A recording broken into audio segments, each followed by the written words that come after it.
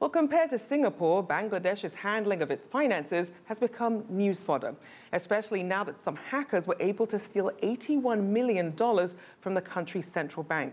U.S. law enforcement is now working with Bangladeshi authorities to probe one of the biggest transnational cyber theft cases in the world. And their investigation is leading them to the Philippines. Barnaby reports. 6 million, 30 million, all in US dollars, 19 million, and 25 million. Did this not raise an alarm? That is just one of the many questions senators investigating the case have over how $81 million stolen off of Bangladesh's account in the Federal Reserve Bank of New York ended up in the Philippines, to which most of the answers have been, Sir, sorry, but I would like to invoke my right to self-incrimination. The first big problem we have is that the Bank Secrecy Act is so strict that banks are not even allowed to talk about any activity in a private bank account. So here's my experience with banking here in the Philippines. When you have to withdraw over $1,000, the teller doesn't actually have the authority to release that money immediately to you. There is a so-called override authority coming from someone higher up, and that's just $1,000. What we're talking about here is tens of millions of dollars.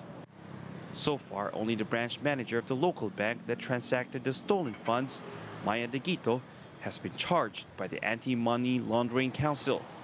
It's the reason her lawyer says she's only told her side of the story in a closed-door session with senators. The story starts with 4 allegedly fictitious bank accounts opened in Manila.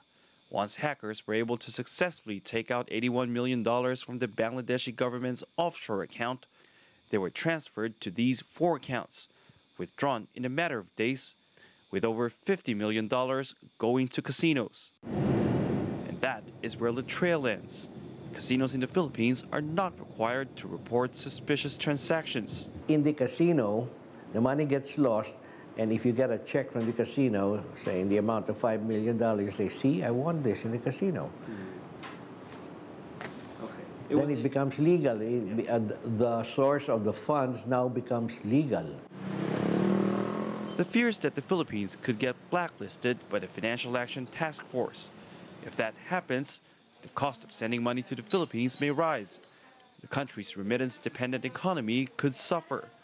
And that's why Senator Osmeña says they're moving as quickly as they can to seal cracks in the country's financial system and save it from a potential disaster.